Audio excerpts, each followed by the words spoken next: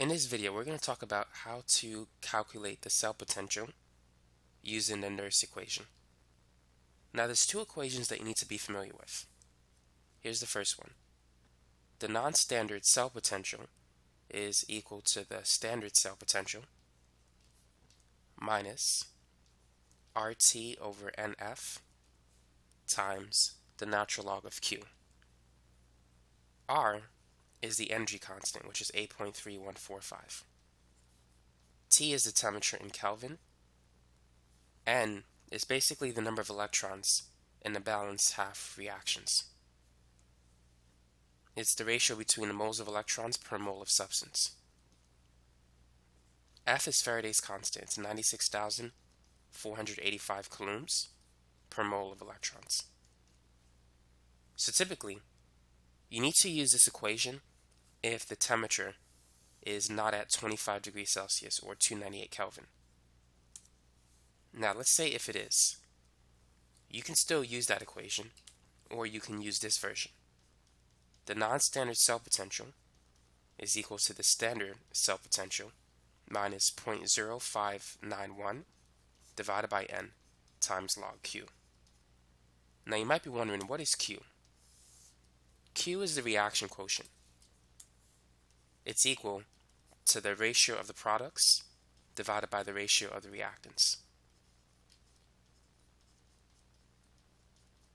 It's one single ratio. It's the ratio of the products to the reactants. The same way you would calculate K is basically the same as Q, but Q is associated with the initial concentrations as opposed to the equilibrium concentrations. Now, what is the difference between E and E naught? E represents the non-standard cell potential, whereas E naught represents the standard cell potential. At E naught, all the concentration of the ions that participate in the reaction is 1 mole per liter. For non-standard E, the concentrations do not equal 1 m, as in the case of the problem that we have. The concentration of aluminum is 0.1, and for copper 2 plus is 2.5. So the cell potential is going to change. So here's a question for you. Do you think the non-standard cell potential E, how is it going to relate to the standard cell potential E naught? Is it going to be greater than, equal to, or less than? Now, it's not going to be equal to because the concentrations are not standard. It's not 1 mole per liter. So is it going to be greater than or less than? What's going to happen if we increase the concentration of the reactants? We know that the reaction is going to shift to the right. So it's going to become more spontaneous in the forward direction. For a spontaneous reaction, the cell potential is positive. So if it's shifting to the right, it's becoming more positive, which means that the cell potential is going to go up. If you decrease the concentration of the reactants, it's going to shift to the left, making it spontaneous in the reverse direction, or non-spontaneous in the forward direction. So the cell potential becomes more negative, less positive, so it decreases. Likewise, if you increase the concentration of the products, it shifts to the left, the cell potential decreases. If you decrease the concentration of the products, it's going to shift to the right, and the cell potential is going to increase. So therefore, you need to know that increasing the reactants and decreasing the products will increase the cell potential, and decreasing the reactants or increasing the products will decrease the cell potential.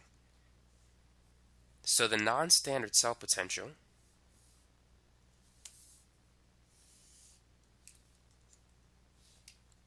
Alright, did not want to erase the whole thing.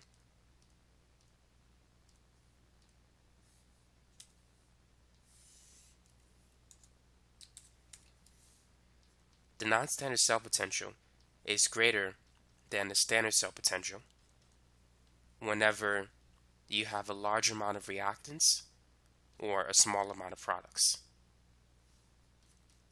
The non-standard cell potential is less than the standard cell potential if you have a small amount of reactants and a large amount of products.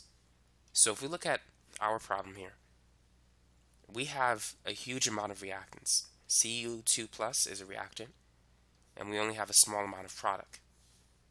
So therefore, having a small amount of product and a high amount of reactants means that the non-standard cell potential is going to be greater than the standard cell potential. So we should have an answer that's greater than 2 volts. So now let's go ahead and calculate it. Now the first thing that we need to do is calculate Q. So Q is basically the products over the reactants. So we have the aluminum 3 plus ion, which is a product, and we have a 2 in front of it, so that's going to be squared. And then the copper 2 plus ion, that's a reactant. So keep in mind, you can't include any liquids or solids.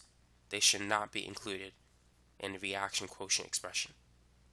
Now the coefficient is 3, so the exponent is going to be 3 here. So we can't include these 2 solids. And besides, we don't have the concentration for it because it's a solid.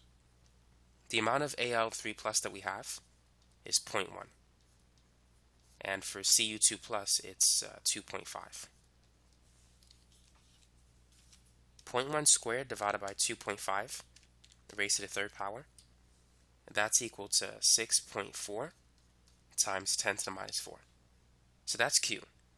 Now the next thing that we need to calculate is N. So let's take this net reaction and separate into half reactions.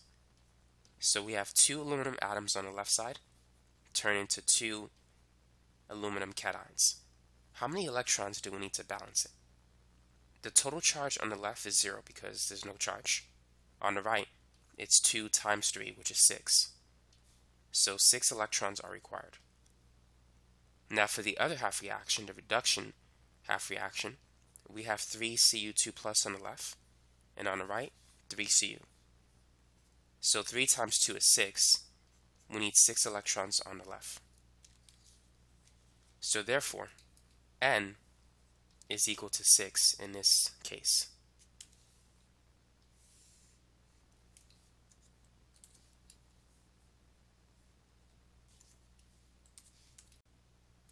Now that we have the value of N, we can calculate the non-standard cell potential. So let's write the equation first. It's equal to the standard cell potential minus 0.0591 divided by N times log Q. Since the temperature is at 298 Kelvin or 25 degrees Celsius, we don't need to use the other equation. Only when the temperature is different should we use it. So this is going to be 2 minus 0.0591 divided by 6 times log of Q, where Q is this number. So that's 6.4 times 10 to the minus 4. And just go ahead and type it in exactly the way you see it.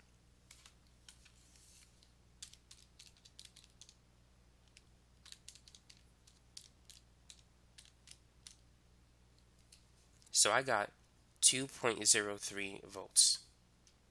As you can see, the non-standard cell potential is greater than the standard cell potential because we have a large amount of products and a large amount of reactants and a very small amount of products. Number 2, a galvanic cell is made using 0.25 molar zinc sulfate and an unknown amount of copper 2 sulfate. The cell potential is 1.05 volts at 50 degrees Celsius. What is the concentration of copper 2 sulfate in the cathode compartment? And also, how many grams of CuSO4 are dissolved if the cathode compartment contains 250 milliliters of solution? So let's begin by finding N. So let's write this in terms of half reactions. To balance the oxidation half reaction, 2 electrons are needed. And to balance the reduction half reaction, 2 electrons are needed as well. So clearly we can see that N is equal to 2. Now the next thing that we need to do is convert the Celsius temperature into Kelvin. So that's going to be 50 degrees Celsius plus 273 So the temperature is 323 Kelvin. Now, what equation should we use? Because the temperature is not at its standard value of 298 Kelvin, we need to use this one.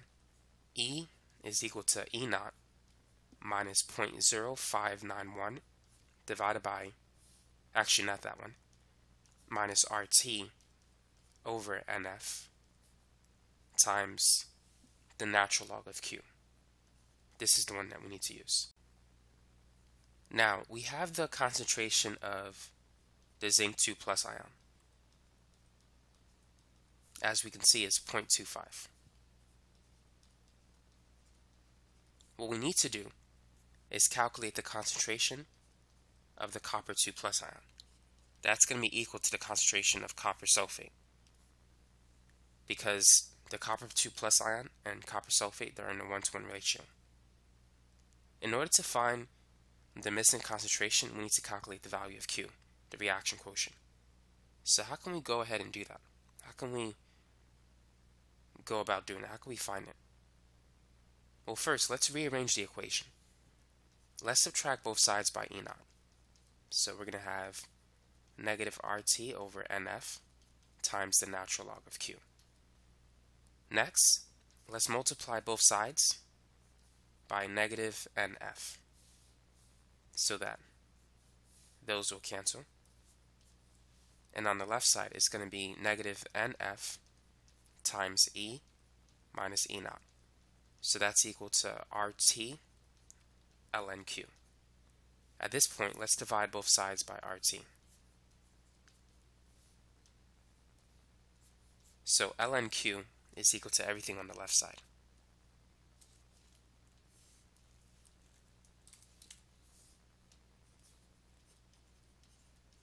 Now, to get Q, we need to convert the logarithmic expression into its exponential form. E raised to everything on the left side is going to equal to Q. So the reaction quotient Q is E raised to the negative NF times E minus E naught over RT. That's the equation that we need to use to calculate Q. And once we have Q, we can determine the missing concentration.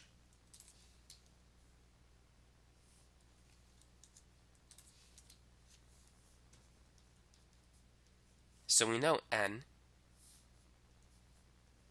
is negative, well, N is 2, but we have a negative sign in front of that. F is 96,485.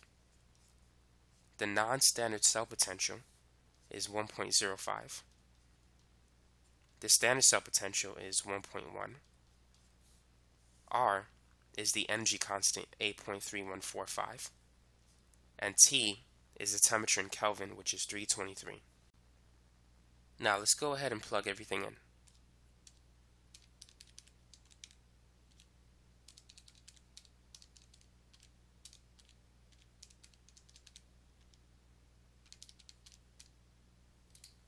So you should get 36.33. Now keep in mind, Q is equal to the ratio of the products divided by the reactants.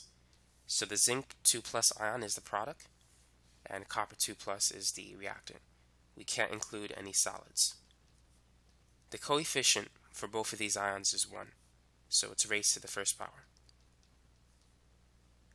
So the concentration for zinc we have is 0.25. So now we got to calculate the concentration of copper. So Q, which is 36.33, that's equal to 0.25 times the concentration of Cu2+. So you can cross multiply if you want, but the concentration of Cu2+, when you do the algebra, it's going to be 0.25 divided by 36.33.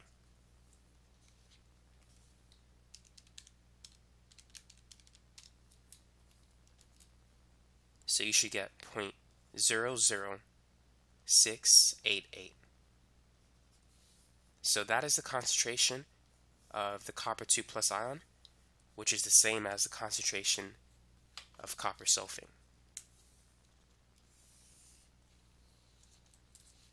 So notice that the amount of product, which is represented by zinc, is significantly greater than the amount of reactant. So we have a relatively high amount of product and a relatively low amount of reactant. And that's why E is less than E naught.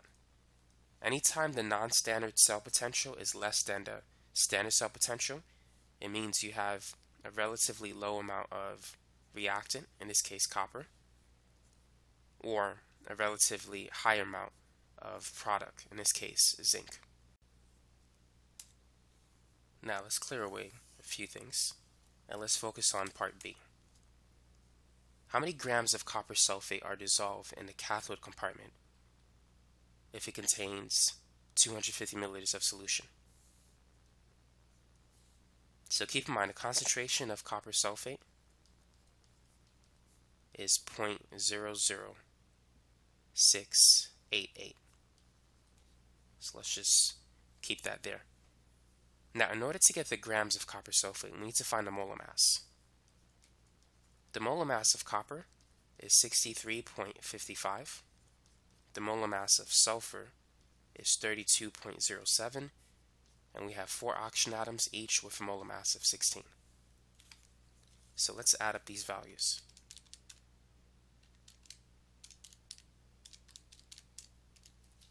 So you should get 159.62. And that's grams per mole. So let's start with the concentration of the solution. So that's in moles per liter. And the volume is 250 milliliters. We need to divide that by 1,000 to convert it to liters. So it's 0.25 liters. So the unit liters will cancel. And now we need to convert it to grams. So we can use the molar mass. There's 159.62 grams of copper sulfate per 1 mole of copper sulfate. So the unit moles cancel and we're just going to end up with grams. So it's 0.00688 times 0.25 times 159.62. So the final answer is 0.2745 grams of copper sulfate dissolved in 250 milliliters of solution. Number 3. If the cell potential is 0.67 volts at 25 degrees Celsius, what is the pH of the solution? In order to find the pH of the solution, we need to calculate the H+ ion concentration. That's the only thing that we don't have. We have the concentration of every other ion except H+. All the ions are in the aqueous phase. Water is in the liquid phase, so we're not going to include that in the reaction quotient expression. So before we calculate Q in order to find H+, let's find N first.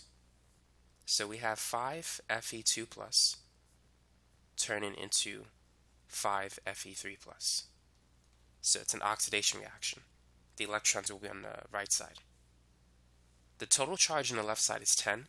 The total charge on the right side is 5 times 3, which is 15. So we need to add 5 electrons to the right side to balance the charge, because 15 minus 5 is 10. So we can see that N is 5. But let's check the other half reaction, the oxidation half reaction.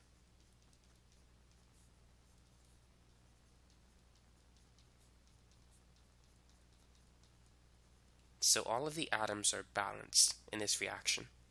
The total charge on the left is -1 plus 8, which is +7. On the right, it's +2. These two numbers differ by 5. So we got to add 5 electrons to the side with the higher charge. So clearly we can see that N is indeed 5 in this example. So let's go ahead and write that here.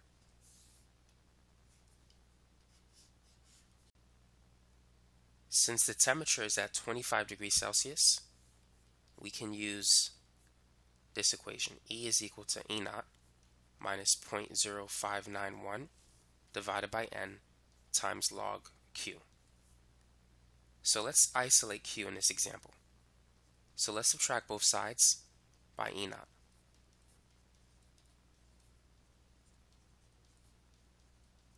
In the next step, let's multiply both sides by negative n.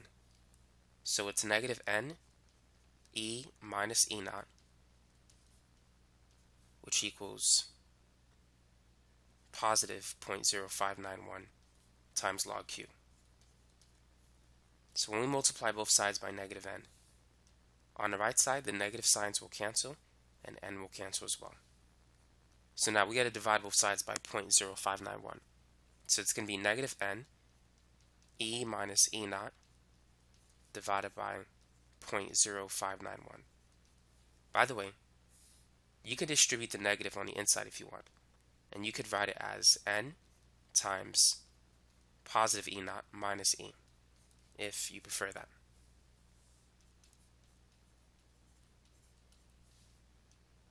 The base of log, if there's no number written, it's 10. So 10 raised to everything on the left is equal to Q. So therefore Q is 10 raised to the negative n E minus E naught divided by 0.0591. So that's the equation that you need in order to calculate Q.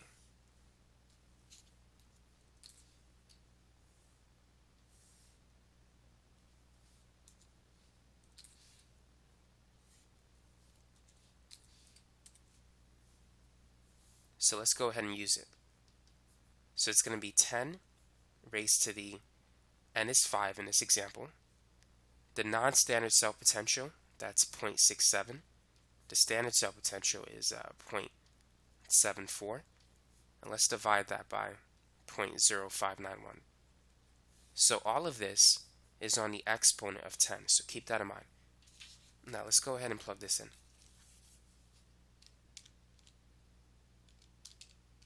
If I was you, I would type it exactly the way you see it on the board, all at once.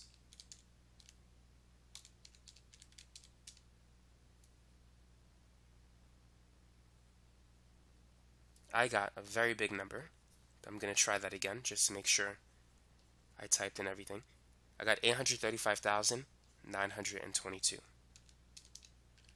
But let's try that one more time.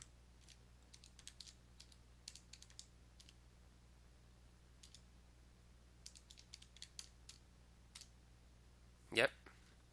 So that's Q in this example. Now that we have the value of Q, let's write an expression that relates Q to the reactants and products. So it's going to be the products over the reactants. So we have the permanganate 2+ ion, which has a coefficient of 1. And as a product, we have Fe3+, and the coefficient is 5. So we got to raise it to the 5th power. As a reactant, we have the Fe2+ ion, which is also raised to the 5th power. And we have the permanganate ion, which is raised to the 1st power, and the H+ ion, which is raised to the 8th power. So all of that is equal to Q. So 835,922 is equal to, so the permanganate ion is 0.01. And then Fe3+, the concentration for that is 0.05 raised to the 5th power. And then Fe2+, that's 0.25 raised to the 5th power. And permanganate is just 0.3. So our goal is to get the H+ concentration. So at this point, we really don't need this information anymore. So let's go ahead and just make some extra space. What we need to do is cross multiply. So 1 times 0.01 times 0.05 to the 5th, I'm just going to write it out.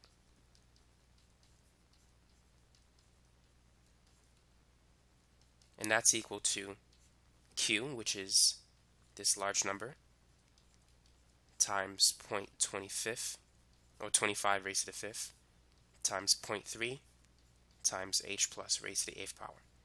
So we need to divide both sides by everything except h plus.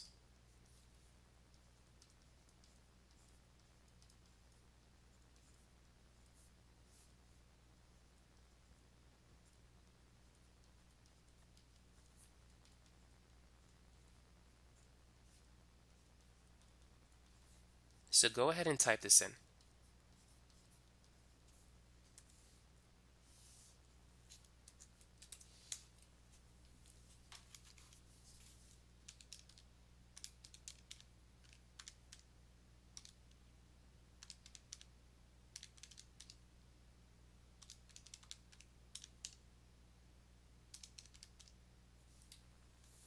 So I got 1.276 times 10 to the minus 11 is equal to h plus raised to the 8th power. So now what we need to do is raise both sides to the 1 over 8th power.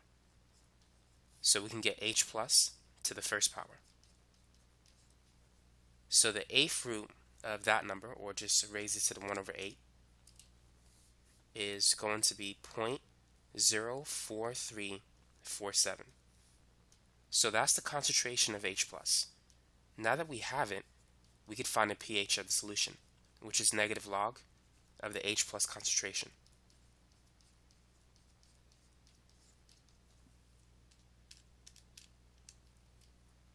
So it's about 1.36. It's relatively acidic. So that's the answer. Now let's talk about how to derive the Nernst equation. So we need to start using this equation. The non-standard delta G value is equal to the standard delta G value plus RT ln Q. Delta G is equal to negative NFE. So the standard delta G value is negative NFE naught. Now what about the natural log of Q? Well, you need to be familiar with the change of base formula. Log base A of B is equal to log B divided by log A. And you can add a new base, which we'll call C. So the natural log of Q is going to be equal to, now the base of a natural log is always base E. So this is going to be log Q divided by log E. And so we're going to make it base 10. That's our C value. It has to be the same in order for it to work. Now E is a number. It's 2.71828 with some more numbers repeating. So log E, or log of 2.71828, if you type that in your calculator, it will give you 0.43429. So therefore, ln Q is equal to log Q divided by 0.43429. So let's go ahead and replace ln Q with that result. So now we're going to have log Q divided by 0.43429.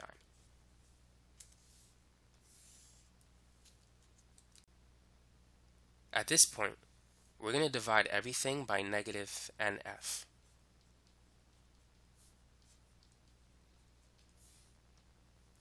So these will cancel and those will cancel. So the non-standard cell potential is equal to the standard cell potential minus, so basically I move this negative sign over here. So it's minus RT divided by NF. You know, I'm going to use this for now, ln Q. So this gives us the first version of the Nernst equation. So I'm not going to replace this yet. I should have replaced it later. So basically I put it back in this form. So now to get the other version, let's go ahead and replace ln Q with this value.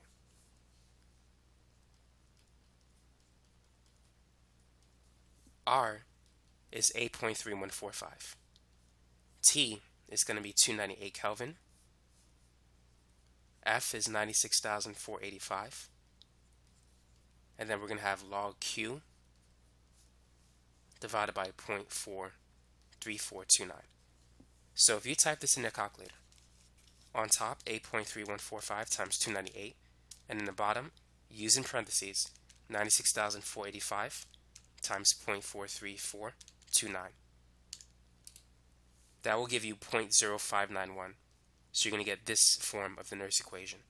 It's going to be E naught minus 0.0591 log Q divided by N. So that's the second form. But to get the first form, don't replace L and Q until you get to this form. Once you get to this part, then you could replace L and Q with log Q over 0.43429. And that'll give you the other version of the Nernst equation. So that's it for this video. Thanks for watching and have a great day.